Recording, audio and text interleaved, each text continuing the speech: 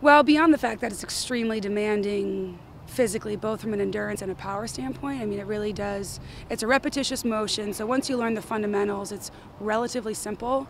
The pain management is what really separates those who can learn a skill versus those who become competitive athletes, competitive rowers. I think the unique dimension is the fact that you have to do it in synchronicity with other athletes, and it's a pretty extraordinary form of nonverbal communication to be maxing out and experiencing severe amount of pain, but doing that in conjunction and in community and total synchronicity with other strong women in particular. I think it's a pretty unique connection. I like the community aspect of it.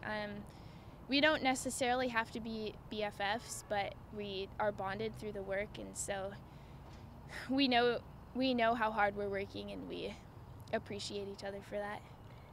The hardest bit about rowing would again be the hard work.